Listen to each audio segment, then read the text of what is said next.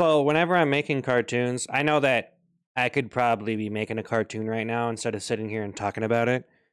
And that's the thing is I kind of got into making talk videos and jumping on camera. I really started to enjoy it, and I think you can do a lot of it before you kind of get burnt out on it because you can talk about so many different things and everybody does it in their own way. You know what I'm saying? And so for me, um making cartoons, I was trying to talk about making cartoons in this. Um so I've done some very high end routines. Okay, what am I talking about? Well, you create a show, and you write it out, you animate it, you do everything, music, transitions. You need a real writing backbone, and to be able to do that drama. It's like, just because you already learned something in life doesn't mean other people have. So putting stuff into episodes and stuff might be relevant to other people, but not relevant. Like, you know what I'm saying? Like, you might be done with that kind of stuff, but it could still like be helpful to other people, or they might be interested in it. So if you could do it in a way, um, and so that's part of the whole writing. But I mean, like, as far as like doing cartoons the right way, like some of the ones you see on TV where they, they have a point, and but sometimes like there can be no point. But there's a lot of different styles and there's a lot of ways to do it. But like, the way that a lot of them have been doing it is you run two different stories at once, and then you do one story and then you switch to the other one, because it keeps you'll get bored less of the one story when you switch to another story. Um, and a lot of people, a lot of them have this structure. I don't know if that's because it's new or what, but it's like with the family shows, that's what they do. And I guess, um I so I've noticed these kind of structures, and I wanted to produce a show for a network. And I don't know.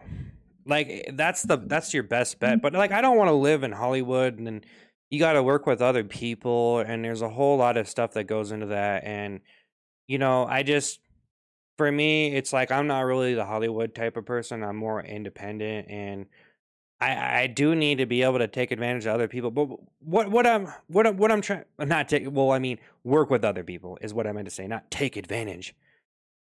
But you can get an advantage of working with other people, definitely. Which basically, part of making cartoons, I started to see that almost, being an independent can just be so hard. It's so hard, especially when you don't, like, you're not a writer, or you need to have a devotion to be a writer.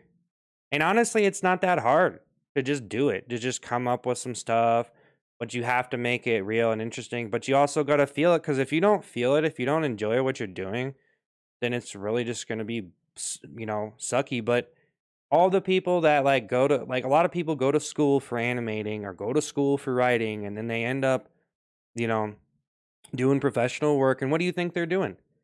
Like, they might love what they're doing, but they're working for someone, and so that's a little bit different, like, for people that are creatives, because some people aren't necessarily creatives so much as they just like drawing, they just like writing.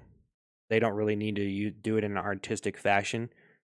You know what I'm saying? Or they just train themselves and discipline themselves to go down that route to being a professional and operating in that specific way. You know what I'm saying? And so for me, it's been a struggle of artistry, but it's also, that routine that I've been in. It really sucks when you get in a good routine and it's not worth it. And then you get thrown out of that and you get emotional. It's an emotional struggle for me, because I get really sad, I get really pissed off, or I get really let down. And so for me, it's like, you gotta it's sometimes people are, they have struggles and they are not able to control themselves, and that's part of the problem. You need to be able to control yourself, and that's a huge part of it. If you can control, like, it's all right in front of you, everything that you can do. You write the jokes, you make the show, you have a story, you have a backbone, you make it look good, beginning and to end. Keep on doing that. Keep on making the episodes, but also you need to do it well. And it can be like a very tough struggle to get down.